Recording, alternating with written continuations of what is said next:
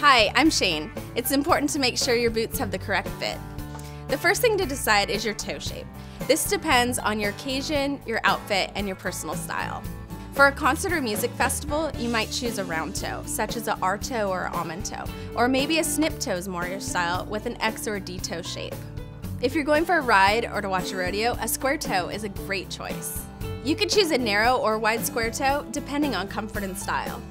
When going dancing, I would recommend a snip toe or an R toe. Leather sole boots are popular also, and they help you glide across the floor. When you try on a new boot, use the pull tabs to help get your foot into the boot. You may experience slight resistance through the arch area, but that's okay. It ensures that your boot fit is snug and you won't have excess heel lift. Heel lift is the space between your heel and the insole of your boot. Once you're in the boot, you should feel comfortable with a little bit of space between the arch and the leather.